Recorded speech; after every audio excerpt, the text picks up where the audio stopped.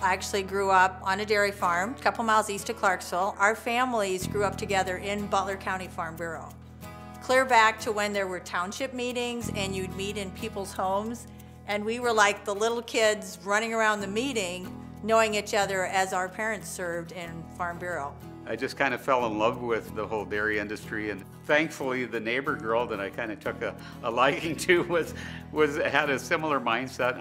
I know we showed cows against each other long before we were dating, and sometimes you get drawn to something just by early experiences. But we both had our 4-H herds. Yes. And so I brought my Holsteins to his Guernsey herd, and we told people that our dairy herd was the result of a mixed marriage. Yes. And so that's how our herd started. In fact, in the barn yet today, you can find cows that trace back to a cow I bought as a 10th grader and a cow I bought as a junior in high school.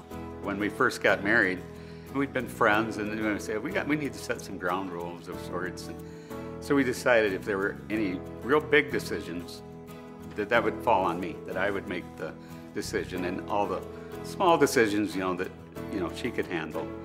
And the amazing thing is we've never had a big decision in 42 and plus years of marriage. And it seems to be working, right? Yeah. When we moved back and we were first married, we were involved with the Young Farm Bureau member, activities, both at the county and at the state. And I got on the county board and went up through, some of the leadership positions. And I'd seen that example from my dad and my mom. We're both active in Farm Bureau, and I've been blessed to be chosen to be voting delegate the last few years and represent Butler County to the state. And it's an honor for me to take the message from our membership down there. You do it to serve, but it's what you get back that makes it.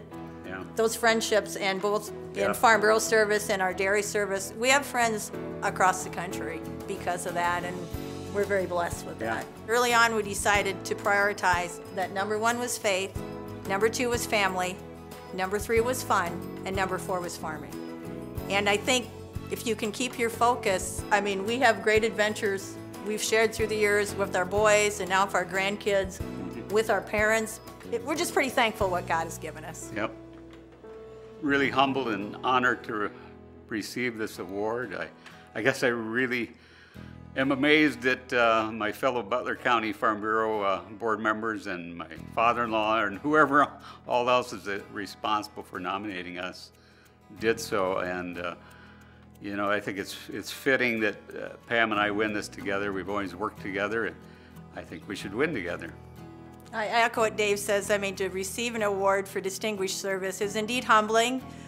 I'm just so honored to continue this legacy that my dad actually received this award in 1994. And just thank you so much for this. I guess Dave and I, when we got the call, felt a little bit about like Annie when she said, "Oh my goodness, oh my goodness." So thank you so much for honoring us.